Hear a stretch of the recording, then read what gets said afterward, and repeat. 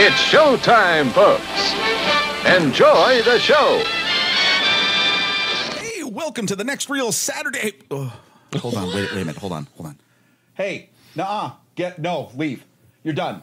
You started off, it was rough, you were cool in the middle, and now you just suck. Get the out. You're done. You're done. Close the door. Thank you. All right, I'm sorry about that. That was 2021, and I was seeing it out the door because, let's just say, sorry about that, everybody, but we had to do that because, hey, welcome to the next real Saturday matinee for 2022. Woo! Our weekly show where the next real team gets together to talk about news, reviews, new trailers, and the hotly debated Me Memorial Weekly List Challenge. I'm Rob Kubasko. With me is my partner in crime, Kyle Olson. Man, I thought that guy would never leave. And joining us, Lorraine Dom Milligan. Lorraine, welcome to Saturday Matinee. Thanks for having me. First appearance. Woo! This is going to go up in value. Outstanding. Well, we're going to hear more about we'll hear more about you and stuff as we go throughout the show. We're going to get right into it. We got news to talk about. What are we watching? What do we think about it? Kyle, what's happening? It seems like this last year was a very odd year for movie musicals. It was very up and down. We had sort of In the Heights came out, which I thought was great and did not do very well. And then we had Tick, Tick, Boom, which showed up on Netflix and I thought was amazing. And everybody went crazy for it. And suddenly the world's in love with Andrew Garfield again, which is sort of like, I've been here the whole time. Where have you people been? Right. And then West Side Story comes out and everybody goes, it's been an interesting ride to see that it seems like nobody wants to go to the theaters to see a big time movie musical unless it has animated characters in it. I think West Side Story has 9th grade English stink on it. So people may enjoy the story, but they're not feeling compelled to go see it. I think it does feel like homework. Mm-hmm. Yeah. Plus, that's not one of my favorite Sondheim shows, nor was it one of Sondheim's favorite Sondheim shows. So, I feel like I'm in good company. It did create some great memes. Oh, really? Mm-hmm. There was one where it said, like, all sharks have to be Puerto Rican, and no one would have understood what this would have meant outside of context.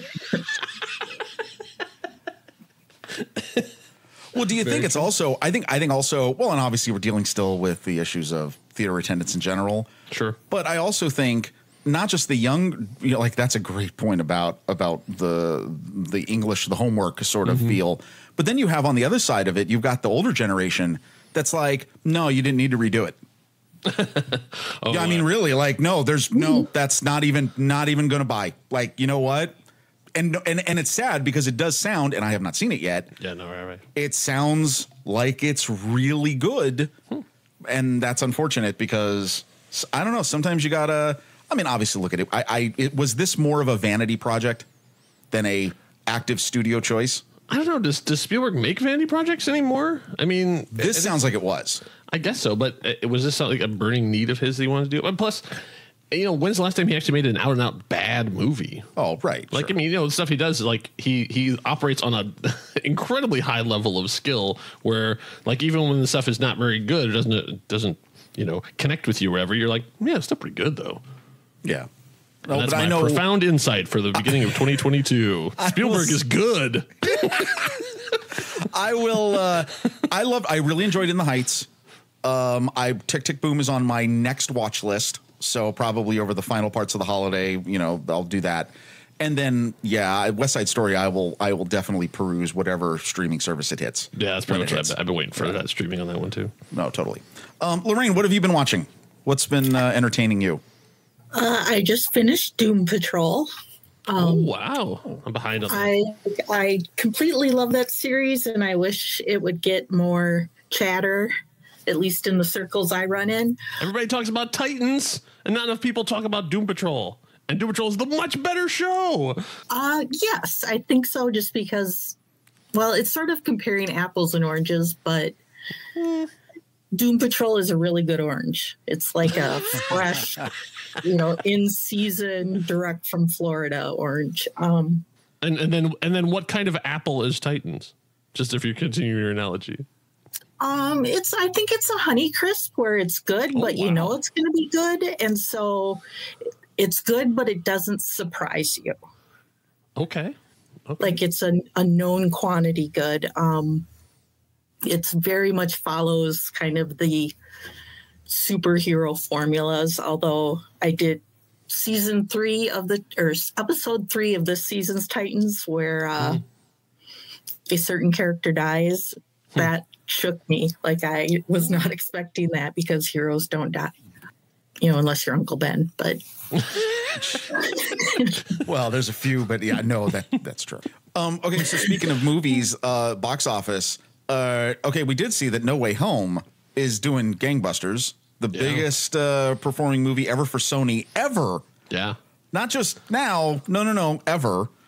That makes it kind of seem like, wow. I mean, obviously, if you have a franchise or you have a movie that has this viral interest, people are willing to go to the theater. I mean, right? Like, what's the lesson learned from this? It's just that, who knows? I mean, like, there's only a few movies, there's a few franchises that can still do this, and Spider-Man is clearly one of them. Yeah, but you have to also give a lot of credit to Marvel. Because I'm saying like it's Marvel Studios who put this out because they didn't make $1 billion with Venom 2. It's like you kind of have to go with where the creatives are. I hope they remember that when it comes time for agreement negotiations. Yeah. Because so if you rewind the clock back to like the latter days of Amazing Spider-Man 2, there was a real possibility that Sony was about to get bought. That like they were like, we don't know how to make money in this thing. Can someone just take these IPs off our hands? Someone write us a check, please. And now they seem to have risen back up to actually be a contender again because they got this nice $1 billion to tuck into their pocket to go. We know what we're doing, and now Morbius. So well. I just feel bad for Tim Cook. Tim Cook had that check ready to sign.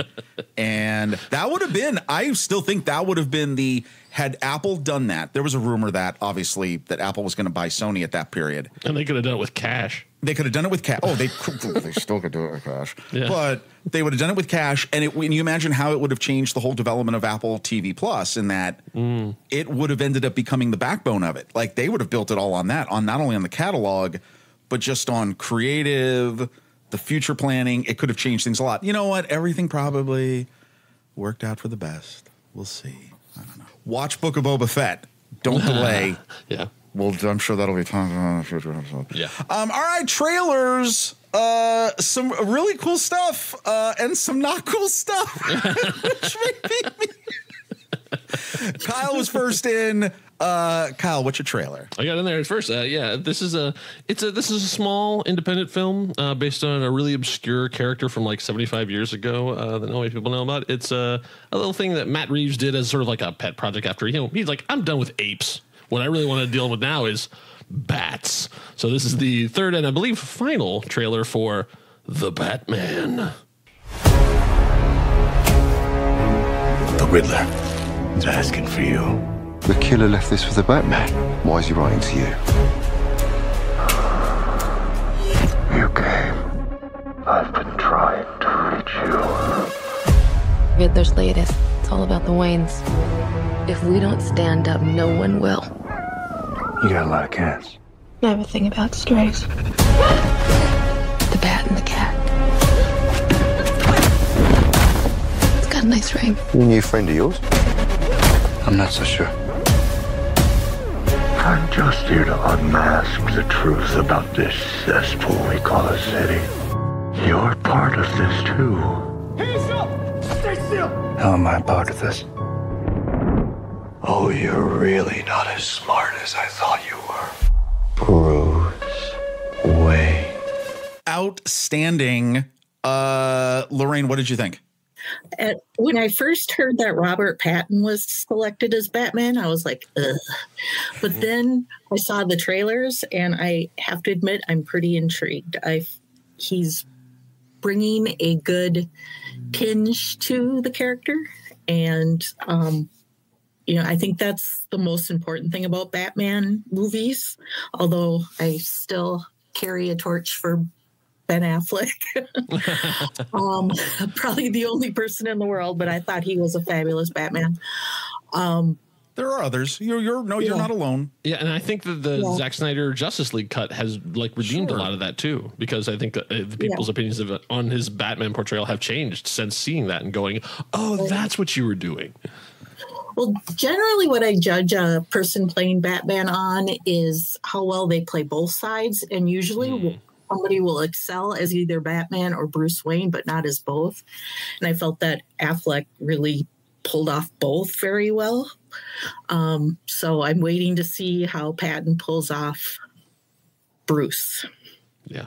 Oh, that's true. Yeah, we have not seen much of that. And I know, without revealing too much about you to the world, you do love your sad goth boys. I do. Oh, they're a beautiful thing in cinema, and I will go see them all the time. Well, I got to say, based on this trailer, and this one the theme is really the cat and the bat. So it is very much showing that there is going to be between Selena, it's still Selena Kyle is the Catwoman character, that there is a very deep relationship story being woven throughout this movie. Very similar to Batman Returns, which I know was talked about in Last Batman. Here's what I think, though, Lorraine, just based on what you just said, I think you're going to be very happy, because I think what this movie is going to do much more grungily than any Batman movie has before is blur the line between the conflicted soul of Batman and Bruce Wayne. I think Robert Pattinson's Bruce Wayne is gonna not be a well-seeming character. He is going to have no issues with revealing his torturedness. And I think you can see that, especially in this trailer, that in the past, he can always turn on the Bruce Wayne, right, for whatever the situation is. No, this one, I think it is very much more so a blurred line between that. And I'm excited for that. It is a little bit, I don't know what to say, grunge, steampunky. I don't know what the sort of descriptive part of it I want to say it looks like. I want to hold my opinion until I've seen it. But it definitely has its own voice in a crowded Batman room. So that's a good thing. I like it. Yeah, that's exactly what I was thinking, because that was another first thought on hearing about the project was, another Batman. Great. I think for people in my age group, we have had quite a few in our adult lifetimes to pull on. So, so I'm interested because this one looks like a Batman that I haven't seen yet. True. Kyle, this is the last trailer, so what do you think?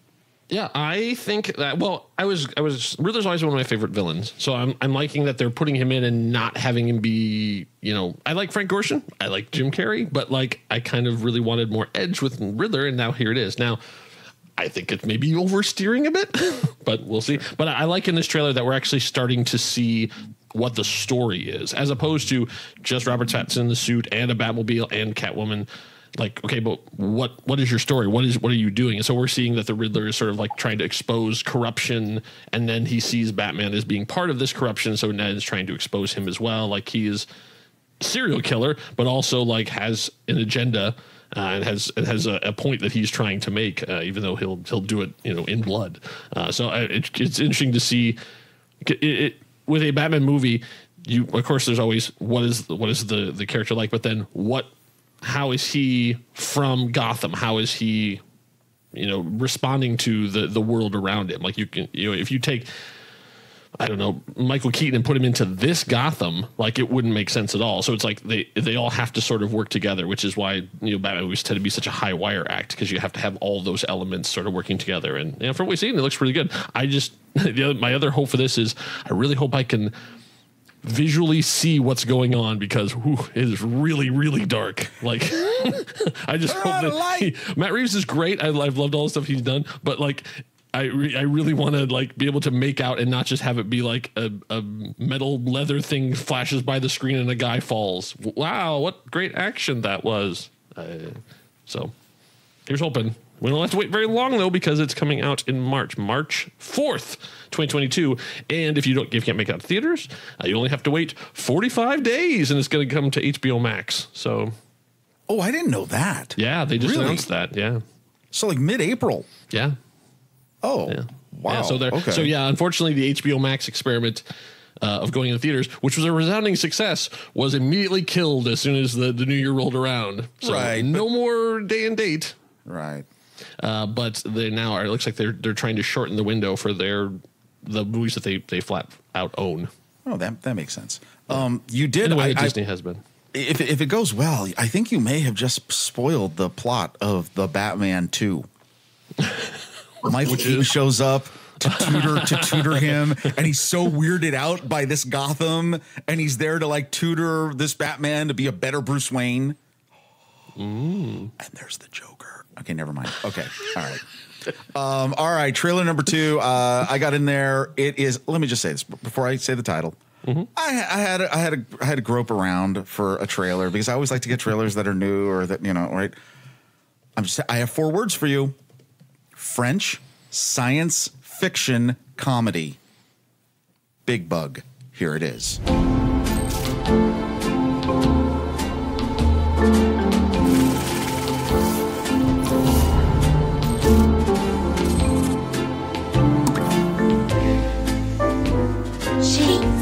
Me.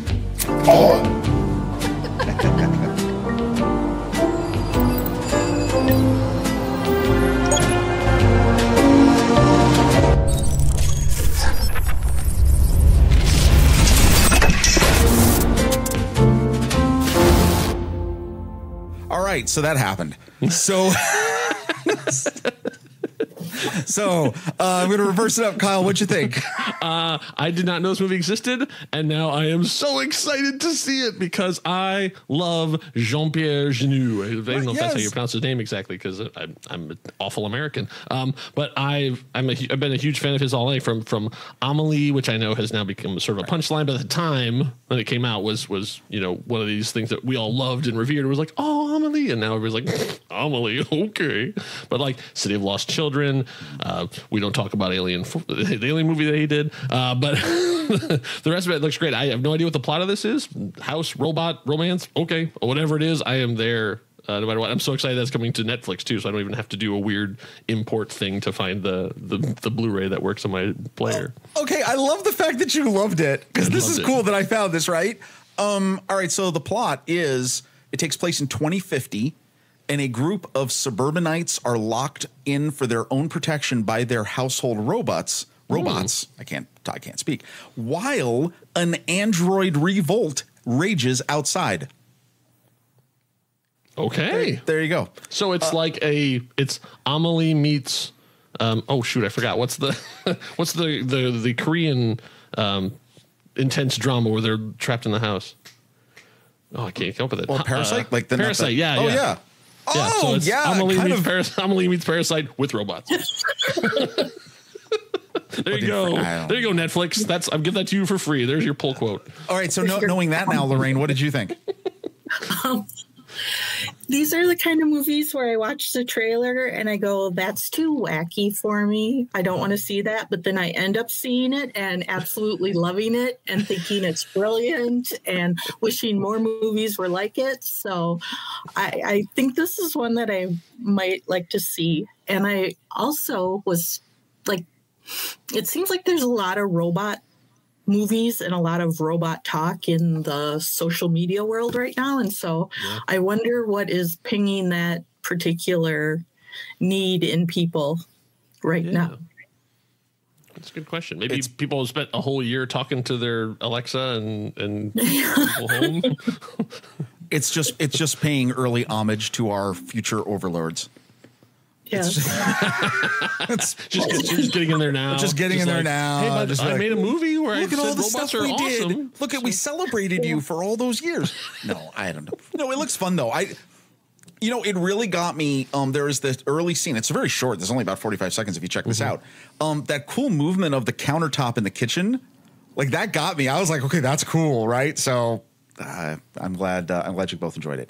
All right, Lorraine, you have your trailer, and it is The 355. Remember that story that they told us about in training? About George Washington's first female spy during the Revolution. They called her Agent 355 because they didn't want the world to know her real name. But her legacy lives on.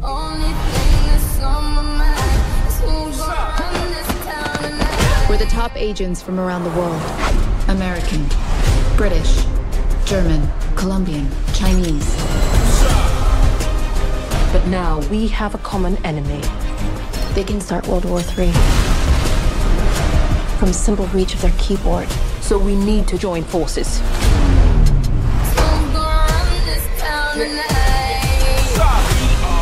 It's like half the CIA's most wanted. Always such a tough guy. I'm not an agent, I'm a therapist. They thought I would give you my secrets. Do you have secrets? We put ourselves in danger so that others are not. I'll handle the guns. Are you in therapy? I should be.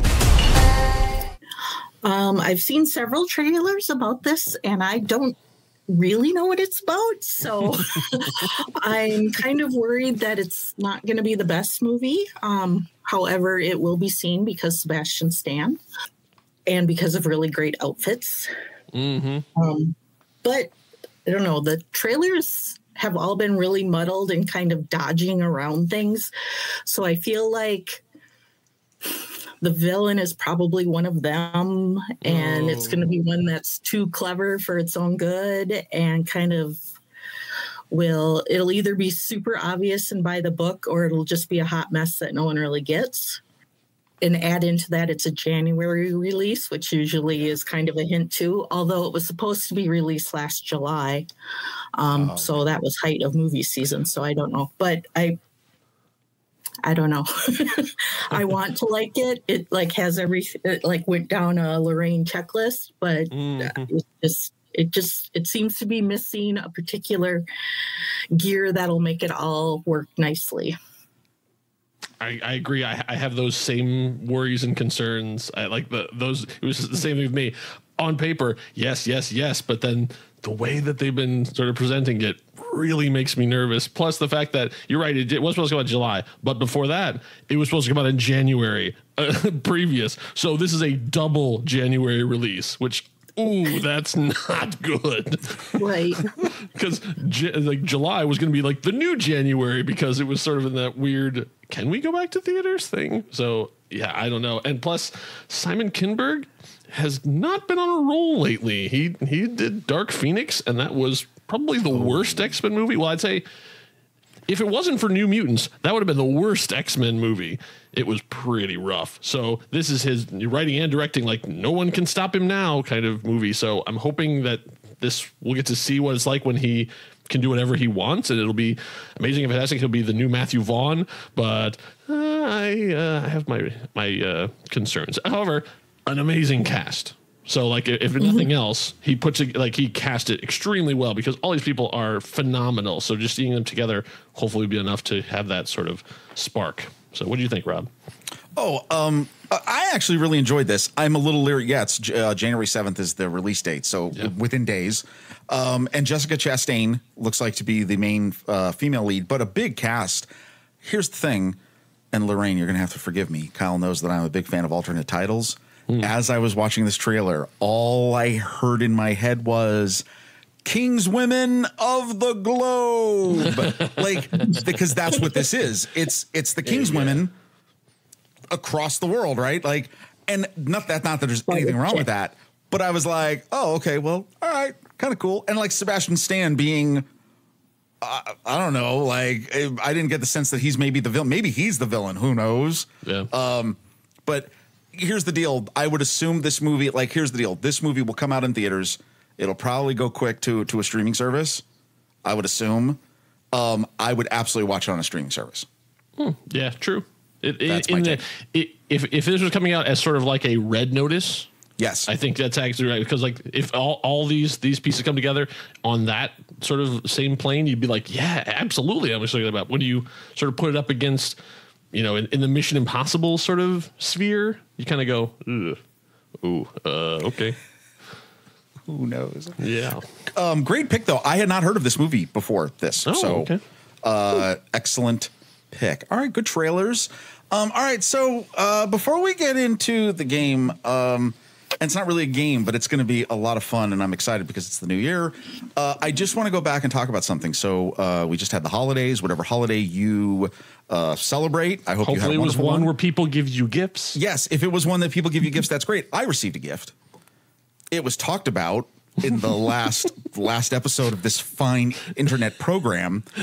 I go to I go outside one day and there's this long poster tube, and I literally go open it up, and I had not yet listened to the Sat Man, so I just want to say I did not, or that didn't even. Let me just say I don't know.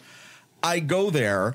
I am literally pulling up the I know what I said, so I can. Oh, what did you say? What did you say? I opened it. So no, I was going to say, like, do you want to reveal what it is, and then I'll reveal the secret origin of this? So here's the deal. Oh yeah. Here you go. So it's a movie poster, and only by the law, a random tube shows up at your house. Random tube shows up at my house. I open it up, and I see it's for movie posters. Was like the return address. It was some company that's movie posters. Yeah. And I open it up, and only because the universe can sometimes be just. It was rolled in a way that the top line of this movie was clearly visible. I took a picture of it and sent it to you and to another person. Yep. And the words were, "Every second chance begins with a first step." And let me just say, as soon as I saw that, I went, son of a...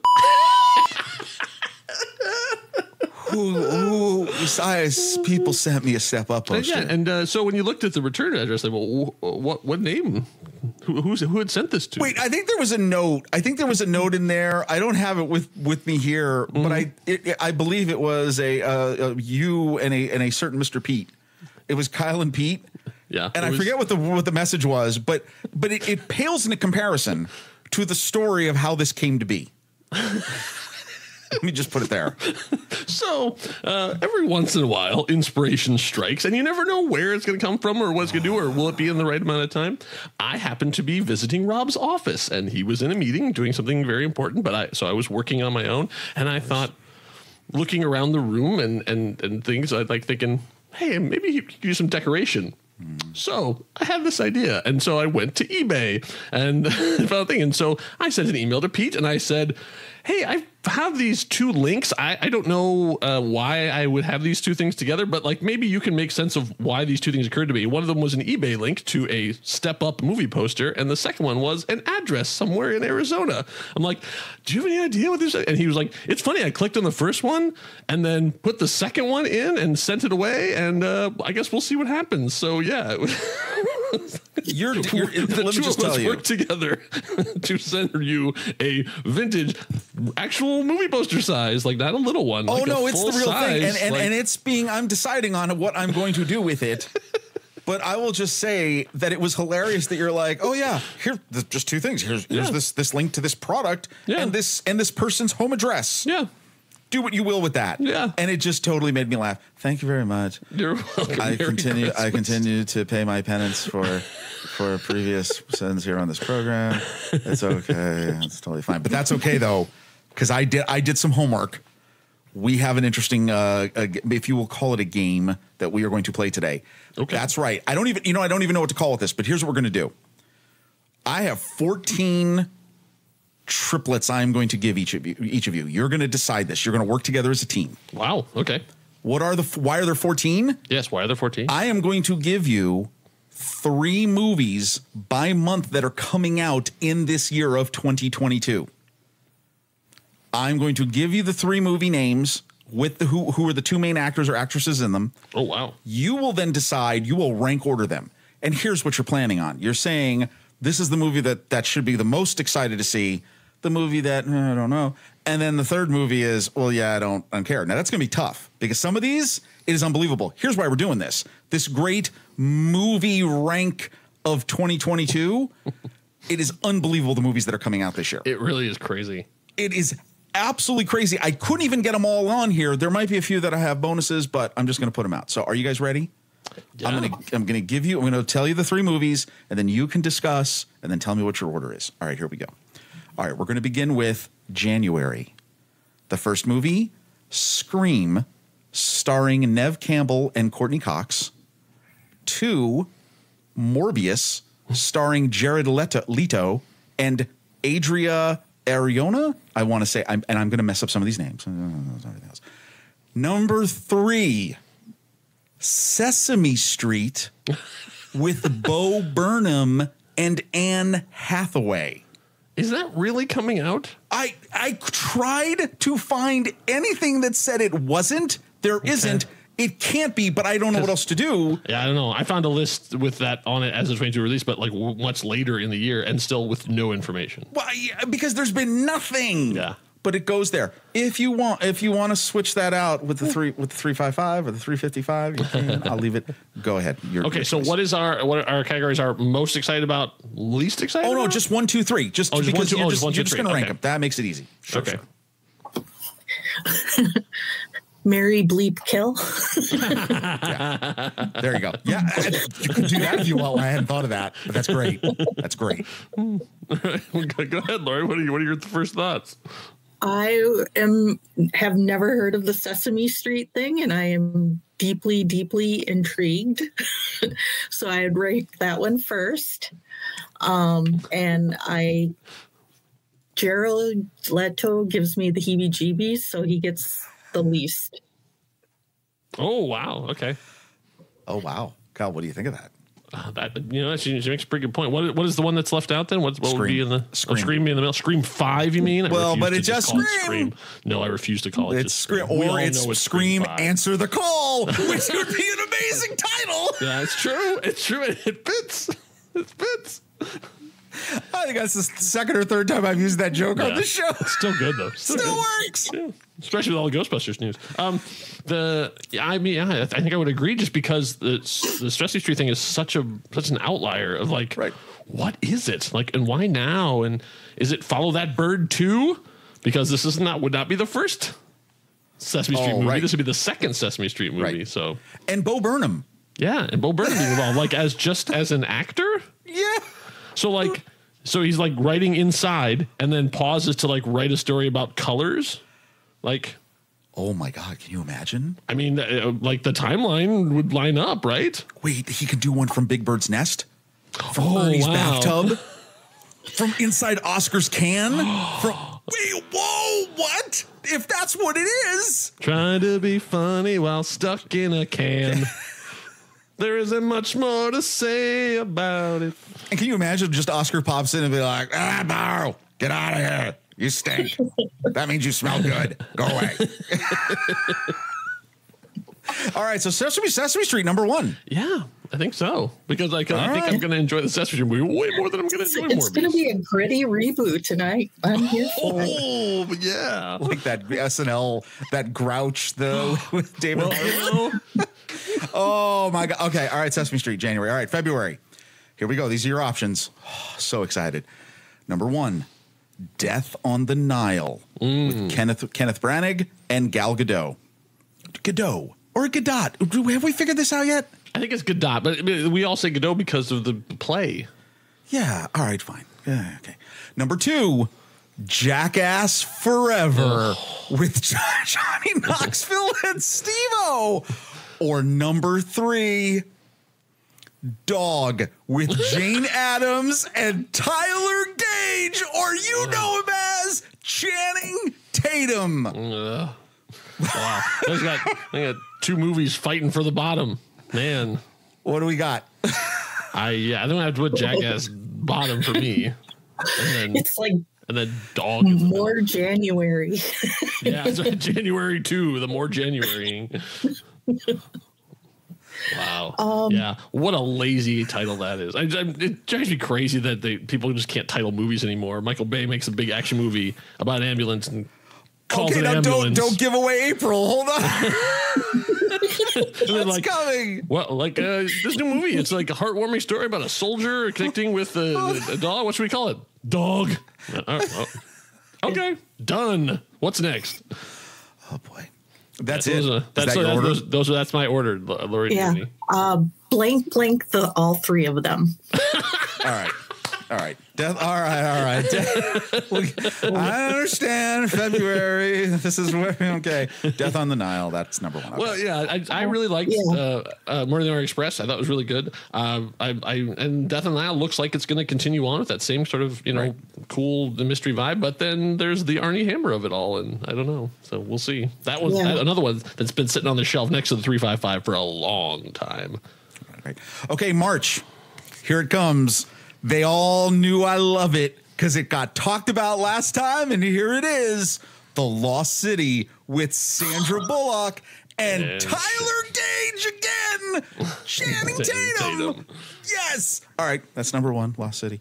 Number two, Downton Abbey, A New Era with Dominic West and Laura Haddock. And number three, The Batman with Robert Pattinson and Zoe Kravitz. I am very excited for Lost City. It's another one of those that they went down a Lorraine checklist. And this one actually looks like it's going to make it work. I adore Sandra, and I'm feeling very much older romance writer is, it's speaking to me. We already talked about Batman, so I think we know why that would be second for me. And then Downton Abbey. Okay. I'm sure there's people who are excited. I am not one of them. Yep. I agree with all that. And surprisingly, because I like the idea of Lost City of a new idea. Like I've seen Jewel of the Nile and I've seen, Romancing Stone stuff too, but I've never really seen this particular story, this combination stuff. There's been a ton of Batman movies. There'll be a ton of Batman movies, but there might only be one Lost City, and I could care less about anything happening in Downton Abbey. We're both in agreement. Burn it to the ground. We're putting the Lost City above the Batman? Yeah, absolutely. My power's coming back. I'm staying on 7. Yes. All right. Oh, wait. Here it comes. April. All right. Number one. It's Ambulance with Jake Gyllenhaal. And is this Yahya Abdul Mateen II? Yeah. Usually they just call him Yahya in interviews and stuff too. Okay. So that's how Gotcha. I think of it. All right. Cool. Ambulance number 2. Sonic the Hedgehog 2. When I looked this movie up, Ben Schwartz and James Marsden. James Marsden doesn't get top billing on this movie? No, he's just the guy. Okay, all right. Sonic. Okay, now number 3. Now this one I'm going to throw a curveball to you because there's a wild card. Number 3 is Fantastic Beasts: The Secrets of Dumbledore with Eddie Redmayne and Jude Law. But I'm throwing in a curve. You have a 4th movie that you can put in the rank order too: The Unbearable Weight of Massive Talent with Nicolas Cage and Pedro Pascal, which had to be in there. Yeah. So Ambulance, Sonic the Hedgehog 2, Fantastic Beasts, Nick Cage. All right. I'd say the first thing we do is we kick Fantastic Beasts to the curb because that's what Warner Brothers should have done after the box office performance of the last one. Yeah. I love the Harry Potter universe. I love the Wizarding World, but this franchise is going nowhere and it does not make any sense at all. That last movie was flat out terrible. I don't even know what they were thinking. So that's off of the list. Because I think put the other 3 in makes a very interesting conversation. So let's talk about that. I'm most excited about the Nicolas Cage one just because his movies have become steadily more bat-whack. And for some reason, he makes them work. I don't know if there's just this opposite of charisma that compels you anyways, or if it's just watching a train wreck or what, but I I don't know if excited is the correct verb for this, but it would be the one that I would see if I were standing at the movie theater and trying to decide what to see. Ambulance would be next because I love those horrible movies like that. Like, there's a disaster and these undeveloped characters have to get through it. And everyone is beautiful. Yes, and I'm waiting to see like all the amazing car chases that with an ambulance. And then I am never been a fan of video game movies, so Sonic would be, through no fault of his own, just for his genre, would be last. Yeah, and I would agree with all that. I might put Sonic higher, but I won't fight about it because I saw the first one, and it is the Nicolas Cage of video game movies, if you want to use that same analogy, because it shouldn't work. Like, nothing in there is like, and it has the worst product placement I think I've seen in years. Just unbelievably egregious. But it still comes together, and Ben Schwartz is amazing. He's a great voice actor. Like, it has a real charm to it, and just seeing Jim Carrey just being the Jim Carrey we all love. Yeah, there's something about that movie that just works. So I'm curious to see if they can sort of recapture that same formula and make it work again a second time. So I'm not dreading that one at all, dude. And yeah, and the Nicolas Cage-ness of Nicolas Cage. I mean, this is the most Nicolas Cage movie ever made. So we'll see. All right, so that's the order. Yeah, Nick Cage, so. Ambulance, Sonic. Sonic in for a big year because Lego just announced there's a new idea set of a whole level of Sonic. It looks really cool if you're an old Sonic fan and you love Legos. You can check that out. All right, in May. Here we go. Boy, there's another wild card. Another wild card in May. Okay. Number 1, Doctor Strange in the Multiverse of Madness, Benedict Cumberbatch and Elizabeth Olsen. Number 2, not to be outdone, on the other side of the aisle, DC's League of Super Pets with Kevin Hart and Keanu Reeves.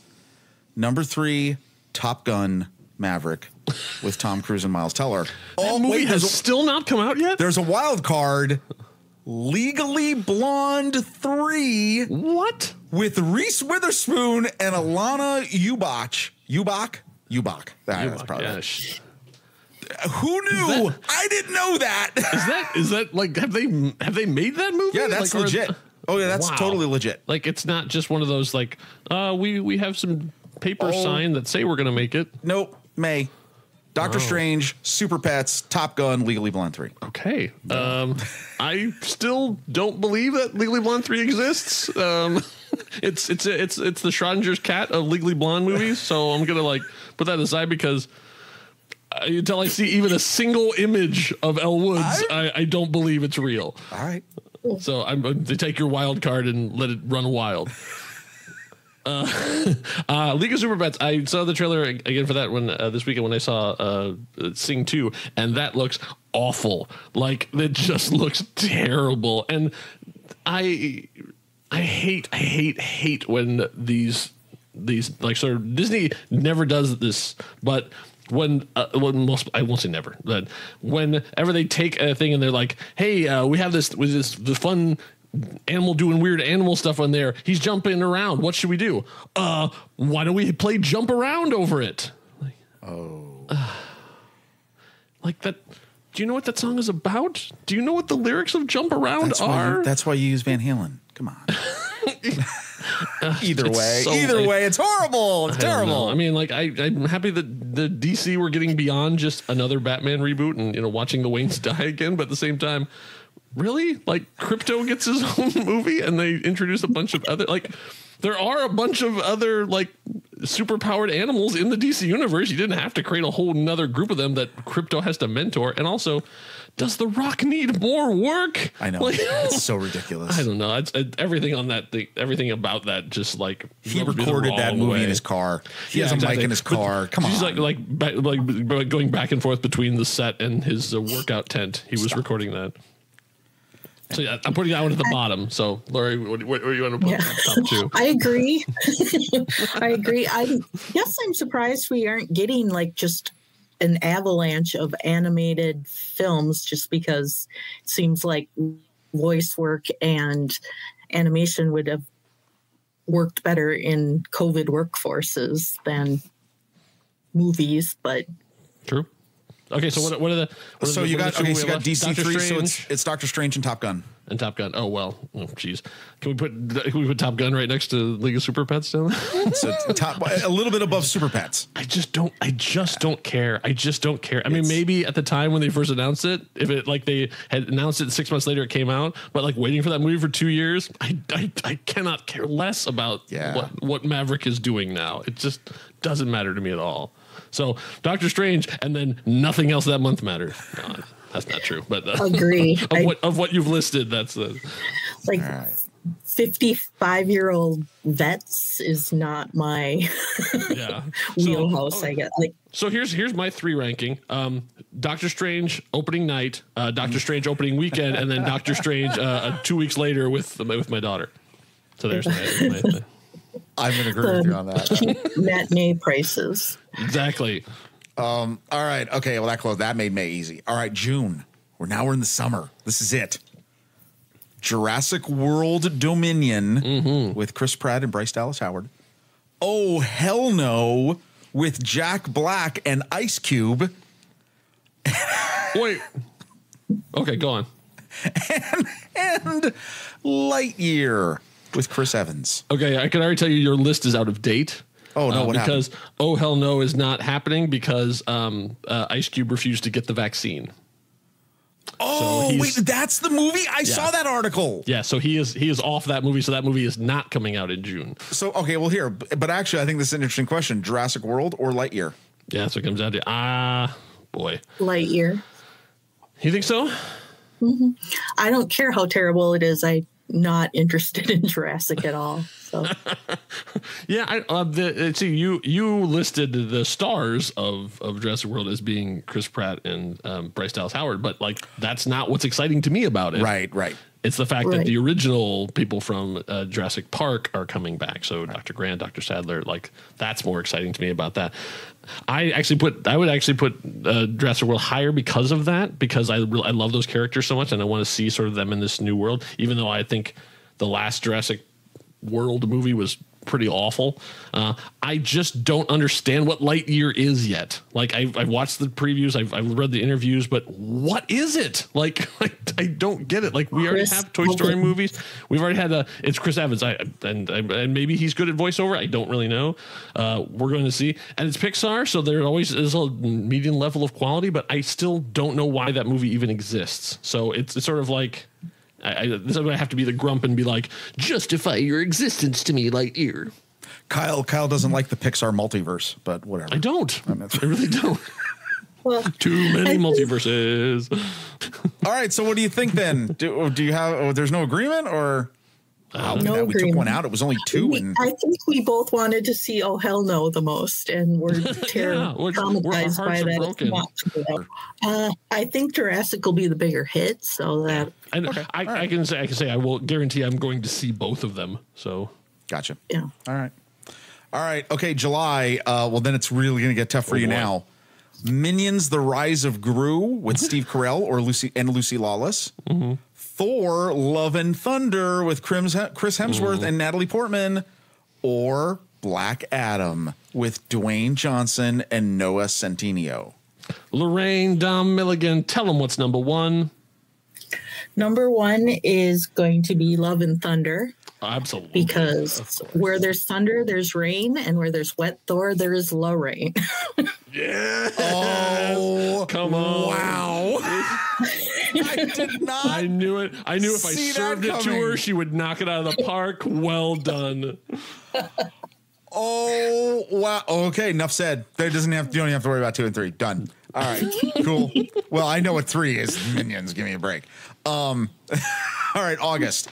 Here we have. Okay, so I put this in because I'm going to get Jason Statham's names right so that he doesn't. Statham. What did I say? Statham. It's Statham.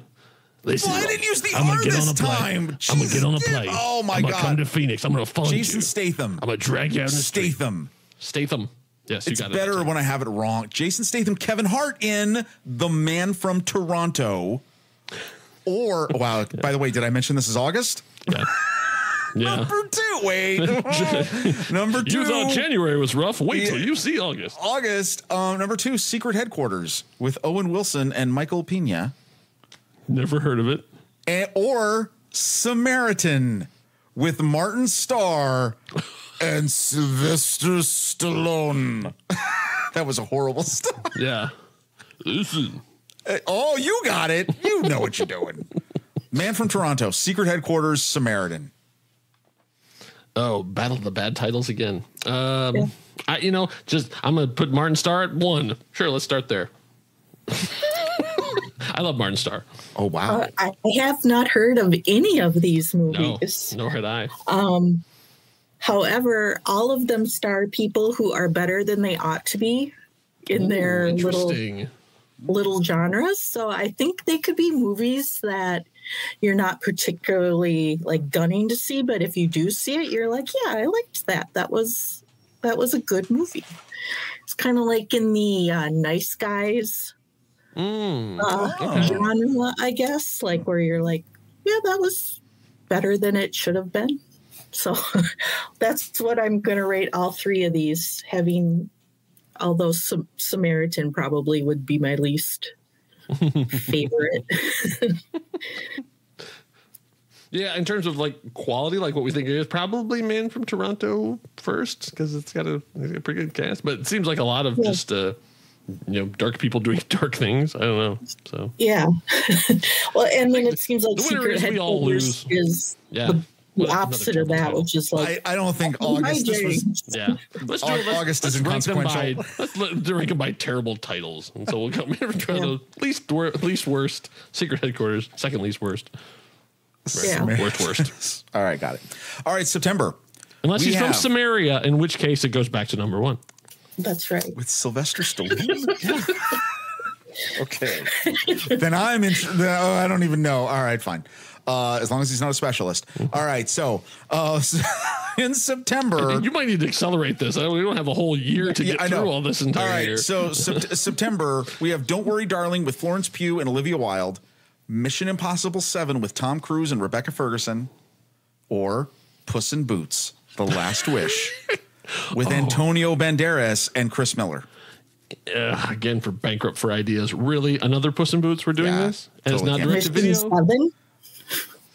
Well, Mission Impossible 7. The weird thing about the Mission Impossible movies is they get better. So I'm putting Mission Impossible at top because I love the Mission Impossible movies, and also because my wife has a girl crush on Rebecca Ferguson. So it's kind of, and also Haley Atwell is in that movie. Yes. So yeah. See, that changes that, right? So Lorraine, Rob, you're leaving out the relevant data. Yeah, I know. I got you one up. And Mission Impossible 7 will probably be so long it should just cover all 3 slots. I'm thinking it's probably. I bet you it's going to come in at like 2.5 hours, if not 3 hours. You're probably right. All right, October. Ticket to Paradise with Julia Roberts and George Clooney. Spider-Man Across the Spider-Verse Part 1. Yeah. Haley Steinfeld, Shamik Moore. So we got that. Yep. And then Jamie Lee Curtis will finally bring closure to the incredible, it's not a trilogy, it's actually more than that, Halloween Ends, Jamie Lee Curtis, Judy Greer. I believe the order you listed them is the order they should go in, because as much as I love Spider-Verse, I don't think they're going to make that date. And I don't think I need to see it now. What? Because you've seen the live action. Because I've seen the live action. I don't need to see anymore. But Miguel O'Hara. Yeah, I know. I want to wait for him to get him in the MCU. Fine. Lorraine, what do you think? Agree. I mean, there's nothing to get super excited about on any of these. Ticket to Paradise, even though it's not a sequel or a part of a greater project, it's, you know what you're getting. Yeah. Right. We haven't seen George Clooney be, like happy in a movie in a while. So, yeah. All right, cool. November, The Flash with Ezra Miller and Michael Keaton. Black Panther: Wakanda Forever with Angela Bassett and Lupita Nyong'o, or Lyle Crocodile with Javier Bardem and Constance Wu. I think Lyle's the only one of those movies that's actually going to come out in November. Yeah, probably. I really like. Honest to God, I think both those are going to slip to 2023. Yeah. And I didn't even know Lyle Lyle Crocodile existed. Now is that going to be like live action? Supposedly like Mr. Popper's Penguins? Mix, hybrid, live action and CGI. Okay. Based on a popular 60s children's book. Yeah. Wait, so you think based on that, Lyle Lyle Crocodile? Yes, I think it's the only one of those three is actually going to come out in November. Yeah, probably true. I mean, I say this is not me being cynical or snide. Right. I'm just saying like the way things are going. Yeah. Right. Okay, agreed. Okay. Yes. Lorraine. Yeah, all right. Yeah. Okay, December. Avatar 2 with Sam Worthington and Zoe Saldana. That movie's not real. It's an elaborate embezzlement scheme for James Cameron to take money from Fox. So ridiculous. Aquaman and the Lost Kingdom with Jason Momoa. It comes out as just a series of NFTs. With Yahya Abdul Mateen and Babylon with Brad Pitt and Margot Robbie, which I knew nothing about. Yeah, when I saw that on the list. Yeah, I hadn't heard of that one either. Do we even have a concept on what Babylon is? Is it does it take place in Babylon? Was not clear. Okay. But Brad Pitt, so you know. Yeah, true. I think his Achilles. Probably the only one of those three that's actually going to come out. And dude, I think Avatar's going to move again. Oh boy, who knew? All right, I think wasn't that first announced to come out? It was supposed to drop in 2018. Oh yeah. This has been a long haul development. Yeah. I mean, in addition to the fact that it was 10 years between the first and the second one, now it's 15 years. Okay, so we have a bonus. We just have a bonus round. Round one is Disney Plus. Cheaper by the Dozen with Zach Braff and Gabrielle Union. Disenchanted with Amy Adams and Patrick another Dempsey. Cheaper by the Dozen? Oh, dude. Guess what? You know what the third one is? What?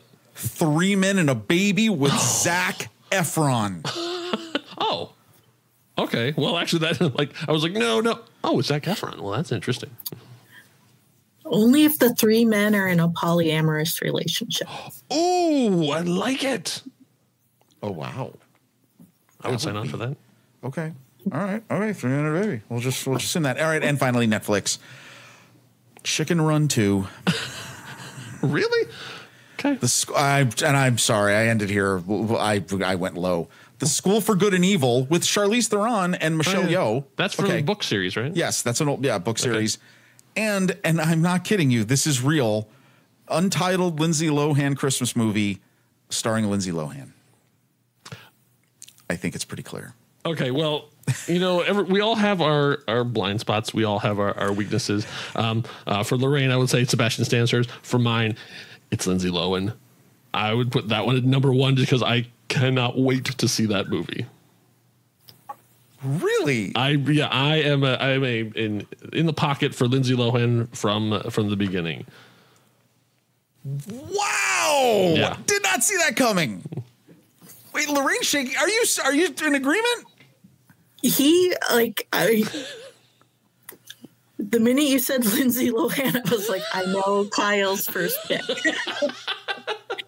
And I think it's going to be glorious too. I think they're going to try to, swing on Hallmark's Christmas movie things, and they are going to miss by a trillion miles. Yep. And it's going to be glorious. Yes, this has wonderful train wreck potential. Yes. Snow-covered train wreck. It's just going to with Christmas lights decorating. Oh, it's going to be. Yeah, it's going to become a classic. For certainly certain reasons.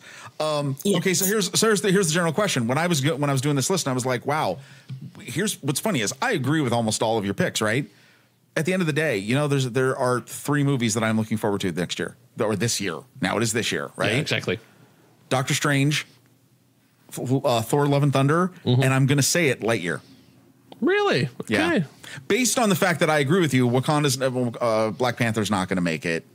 There's a bunch of movies that are not going to make it. Based on what we said here, what do you think? What's your couple big movies that you're most looking forward to? I would agree with that. I mean, I think obviously as being a hardcore comic nerd, so Doctor Strange Multiverse of Madness, Thor 4, Mission Impossible, like I said, is great. I think Spider-Verse, I'm super excited about that movie. I just don't think they're going to make it. Lorraine, any agree? What's your? I assume Thor: Love and Thunder is going to be your number one. That's going to be my number one. I am going to hold a torch for The Flash, and the Charlize Theron movie on Netflix. Is it doing another Old Guard, or does she have something else? It's not another Old Guard. I forget the title, but I don't know. Netflix has they make movies that are better than they should be, I guess. Like they're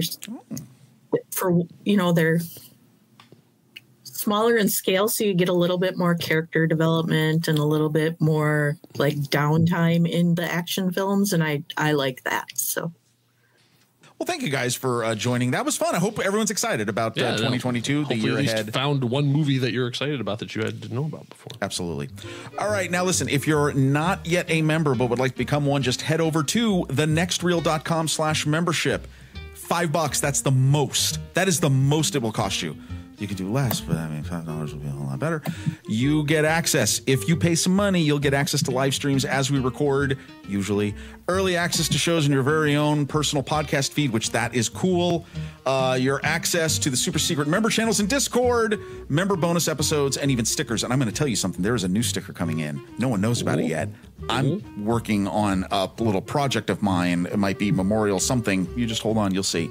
And if you're wondering what the movies that The Next Reel is going to be talking about in the coming weeks and months, you can visit our headquarter page on Letterboxd, where you'll find a list of all the movies in the 2022 season. And while you're there, Letterboxd is offering a discount to anyone listening to The Next Reel. Just use the code NEXTREEL, all one word, at checkout, and you can upgrade your Letterboxd account to Pro or Patron with a 20% off discount. This discount also works for renewals.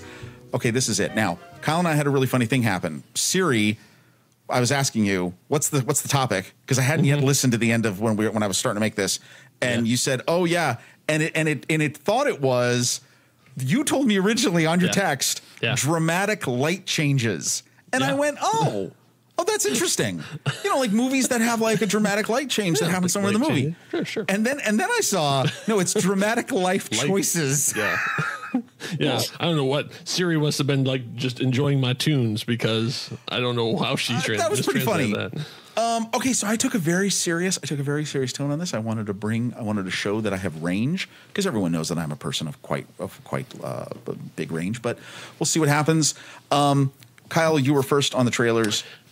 Yeah, what is your first pick? I sort of did the same thing. I like, as much as there could have been like the moment Steve Rogers decided to take the Infinity Formula, but no, it's like I decided to go a different way as well. So what I looked for is moments where they could have gone the easy way, but instead made a harder choice. Like everything was except you could have just gone the way, but instead they turned the way, and they did that around really good music. So those are the two things that I put together. I found an actual interesting list of these three that I had put together. So I'm going to describe the moment just a little bit, and then give you a little lyrics, even though I'm not going to sing them, or we can't play them because, RIA will shut us down. But I'll do it. So the first one is a young singer finds out that the person that she has idolized her whole life, her favorite singer, has been in seclusion, but there's a chance to bring him back out. So she does all of this work to try and get him to get the confidence to come back, because he had suffered a tragic loss. He just couldn't, he had not heard his songs in all this time. He had not played any of his music, but she managed to bring him back, and they get to the stage and they go out there, and he gets to the edge of the stage and just cannot do it. He cannot bring himself to come out anymore. So she goes out and gets the people to sing one of his songs. And so she sings quietly, acoustically, into this giant stadium. I have climbed the highest mountains. I have run through the fields only to be with you. And the audience responds, but I still haven't found what I'm looking for. And it gives him the courage to walk out and perform for the first time in 15 years in Sing 2 from 2021. Actually, oddly enough, performed by Bono. Like he actually does a really good acting job in this movie. And you're like, did you just spoil the climax of the movie for you? And I say, yes, I did, because the third trailer also spoiled the climax of the movie for everyone. So it's not really on me. It's on the marketing department, who went, why don't we just give away everything and get people into the theater? But it's a really great moment, and that's like one of the few genuine, like, emotional moments in that movie that is sort of filled with just like a lot of, you know, pop and pizzazz, and let's just put another pop song on. People like that. Wow. So that's my first one. That's bold. We just talked about this conversation. Yeah, it did. It gets better from here. Don't worry. No, that's okay. I'm not gonna use a term that apparently has been going around the Satmat Studios. I think you know it. It's called the Kubasko stink, and I'm not gonna say anything at all. I'm gonna allow the viewers to decide. I'm just saying. No, that was good. Okay, I've got number 2. All right, my first pick. Okay, so guess what my theme is? You're never gonna believe this. It was the holidays. In my particular faith circle, I reflected on a lot of things, thought about a lot of stuff. And I said, okay, here's what I'm going to do. I'm going to pick movies with priests who have to make a hard sacrifice. And you'd say to yourself, wait a minute. You can't use Midnight Mass. That's a television show. No. Yeah, well, no, that's not that choice. You keep your somewhere else. That's not how it goes the other way. Anyway, never mind. I digress. And you say to yourself, wait, like, dramatic life choices. What do you mean? Like, how can you do that? Yeah, I can. Number 1. And we have talked, I think, before on the show about the haunting soundtrack to this movie. The score is absolutely amazing. I'm talking about 1986's The Mission, the experiences of a Jesuit missionary in 18th century South America, Robert De Niro, Jeremy Irons, and you could take the life choices of either of them. Robert De Niro as Captain Mendoza. He is basically this cartel running kidnapper who's a slave trader, and he repents and he changes his life, and let's just say it doesn't end well, neither for him or Jeremy Irons, who plays Father Gabriel. It is an unbelievable movie. That music still is so incredible.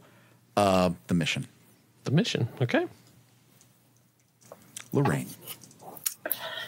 I chose to look at this through the lens of what happens after the dramatic change. Do you break the cycle, or do you bring all your old baggage along with it? And for the first one, I wanted to pick a movie that I doubted had ever been mentioned on this show. And so I went with Glitter, starring Miss Mariah Carey. Wow. It is a terrible movie. Like, completely awful, just on every bad script, bad acting, everything. But it does follow the path of a young plucky orphan with her plucky orphan friends who become a well-known pop star. And the only good part about it is there's the Twin Towers in the movie, so you get to see those. Yeah, I have not seen that movie, but I know exactly when it came out. Yeah.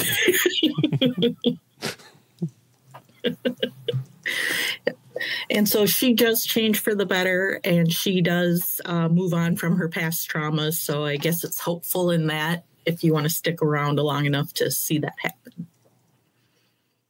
All right. Wow. Would never have thought. That's a great pick. Yeah. And it's never been picked before. Interestingly, like, lead actor is Bono and Mariah Carey. Weird connection for, like, dramatic life moments, but all right. All right, back to me. All right, so my next one.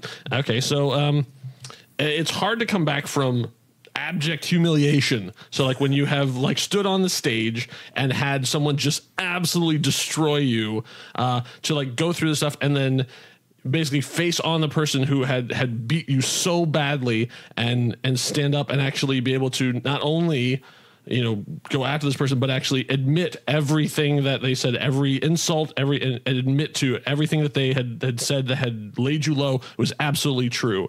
And then to go on. So, you know, look, I mean, if you had one shot or one opportunity to seize everything you ever wanted in one moment, would you capture it or just let it slip? So we're talking about 8 Mile, 2002. Unless you get spaghetti. Yeah. You're sure. That's right. Oh, I think you have a little theme. I like your theme going on here. Very nice. Good pick. Thank you. All right. So my second pick, again, seriously, how do I continue? The priests making sacrifices. This is an amazing movie if you've never seen it. 1989's Romero, starring Raul Julia as the Salvadoran Archbishop Oscar Romero, who is now currently a saint in the Catholic Church. This was during the Civil War in the Salvadoran Civil War. Started with the 77 presidential election, went all the way to, I think, 92. Basically, he is outspoken against all of the military regime that was causing all these atrocities, and he's murdered while in the middle of celebrating Mass, and became this huge image in El Salvador for freedom and for liberty and for truth. And so he made this active choice that, hey, I'm going to do this, and he paid for it with his life. Amazing portrayal by Raul Julia.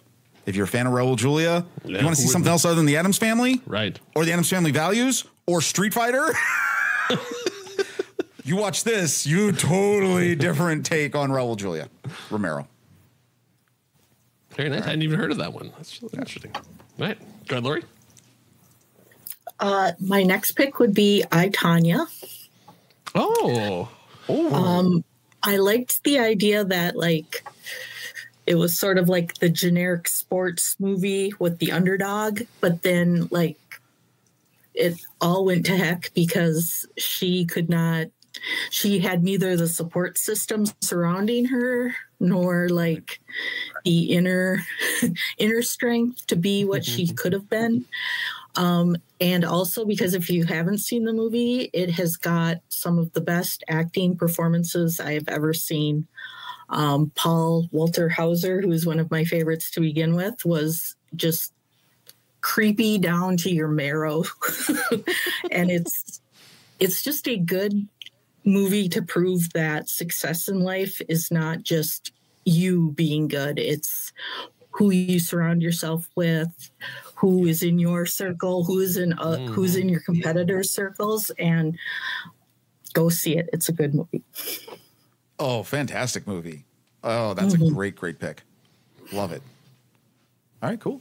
All right. So Kyle. back to all right. So my last one is it's easy to, if someone has done you wrong, it's very easy to just completely cut them out and never do it. And sometimes that is the best decision, but sometimes there's something that you can do to actually make it matter, to actually have an impact, to open your heart and allow this thing to happen. And especially when the thing that's between you is a dead child. But there are moments that the words don't reach. There's a grace too powerful to name. We push away what we can never understand. We push away the unimaginable. They are standing in the garden, Alexander by Eliza's side. She takes his hand. It's quiet uptown. So Hamilton from 2020 from Disney Plus. Yes, like the easiest choice for you to make was just like let that dude suffer for the other time. But there sometimes forgiveness, just the extending of the hand is all it takes. Dude, you saw my face. I was like, dude, you're nailing this. You crushed that. Lin-Manuel was nailing it. I was just merely the reflection. Well, he is the sun. I am merely a moon. You elocuted. Is that a word? Whatever. Sure. It's grungily and elocuted. Sure, they're in the thing now. 2022. Call Webster. Good pick. Oh, that's good. All right, cool. What you got? Okay, so I'm going to close out. Priests, Sacrifice, Life Decisions, 2016's Silence from Martin Scorsese, the movie that he wanted to make for years and years and years. Andrew Garfield, Adam Driver, 17th century Jesuit priests who travel from Portugal to Japan and endure incredible persecution and also a lot of different things. It is a very deep story, but the thing I love about the movie is not only is there sacrifice of life in one of the main characters, but then there is this great story about even sacrificing your faith outwardly in the pursuit of it. I mean, it is a very beautiful story, and Scorsese wanted to tell this for a long time. Andrew Garfield, man. Oh, you want to talk about another movie that you watch and you just go, whoa. Yeah. What? Definitely check it out. Silence. There it is. You haven't. I'm sure. And third Andrew Garfield reference of the episode, I know. too. There's a lot of, we're heavy. Garfield heavy. Lori, take us home. What do you got? I got The Parent Trap. Oh, I love it. Yes. Yes. I like partially for Kyle, but also I just felt like it also took on monumental change in which the characters didn't quite understand how that changed for other people in their lives. Their plan was just, I want to meet my other parent, maybe force them to get together, but like it totally upheavaled everyone's lives. And, you know, thankfully it worked out for the best.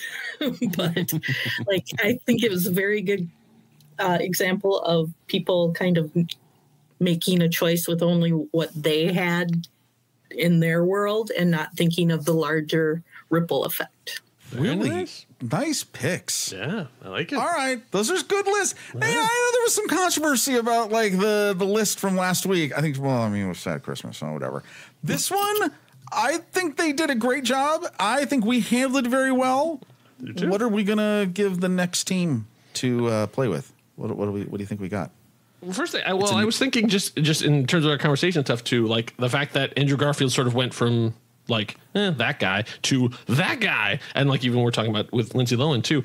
I'm trying to, but I haven't figured out the phrase too. But like surprising performances from people who have been sort of written off, like transformative performances. I guess so. I'm trying to think of how to put that into words where it's about like a person that you had sort of written off, like that, and then they come out and you go, oh wow, like I didn't know that you could do that as well. Like I thought you were just the one trick, you know, the performances of renewal. Oh, performances of renewal. Oh, that's we're really grasping on the high bar on this. Well, I'm saying. I mean, I love it. We talked about a bunch of different that sort of has come up a couple of times in this. So performances that renewed a career. Oh, there you go. I like that. Yes. Renewed a career. Yes. Well, okay. And I would parenthetical besides John Travolta. Oh yeah, no John Travolta. Yeah. Like, sorry. Pulp Fiction stays home. I'm going to be with you. That's good because Ocean, if you listen Ocean really was trying to really mess with us with the whole life choices one. And you know, the thing that annoyed me about the whole thing is like the whole time they spent the thing saying like, oh, Rob set us up with this. Rob says like, no, he didn't. I did. Yeah, I was the one who put for Sad Christmases. That was my idea. And they spent the whole time complaining about you. Dude, I got to say, don't be, I know. Your shadow looms large. Yeah, I sucked all the air at I know. So pull off the Rob mask and it's exactly. Turns out behind this beard. Okay, I love that. Performances that renewed a career. No John Travolta. Yeah. Or no John Travoltas. Sans John Travolta. Okay. Hey, so that was really great. You guys are, Kyle is always awesome. Lorraine, this is a pleasure to have you on the show.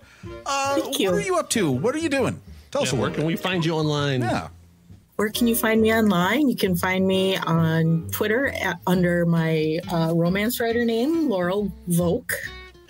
And if you want to join a romance group, there is always Smut University. Oh, that's a great name. Yes. Not as smutty as it pretends to be, but it's a good name. I agree. It's a good name. That's not going to matter. It's cool. Right. It's, it solved your titling problem, Kyle. It's true. Oh, awesome. Kyle, what are you going to be doing? What do you have? What's happening? Oh, it's January. I make no plans for January. January is just about recovering. I'll be quietly editing for the next couple of weeks, and so you won't hear much from me. Yeah, except here on Saturday Matinée. Yeah, we are. We're gonna haunt this place for a little bit. In different times we're together. We are working on. I know we've teased this a little bit. We are now actually deep into pre-production or production, not pre-production. We're producing True. a new show that I think people are going to find entertaining. I think here in 2022 will be the year that it will finally be revealed, so you can stop teasing the people and actually show them what it is we were working on. We can actually give it to them. Maybe. Are you guys working on Legally Blonde 3? It can be revealed. Can you imagine? I get the dog. You get the bikini. Oh, I'm sorry to tell you, but if you look at the timeline, I don't think Bruiser's still around. Bruiser 3. It's Bruiser the 3rd. All right. Well, we hope this has been entertaining. We hope you're excited for 2022 as much as we are. And we, as always, we love everyone who listens, who engages. Please make sure to check us out on all the usual places that you find your fine podcasts. We have our store. Is there anything I'm forgetting? We love you, Pete. Yeah, we love Pete. We love everybody.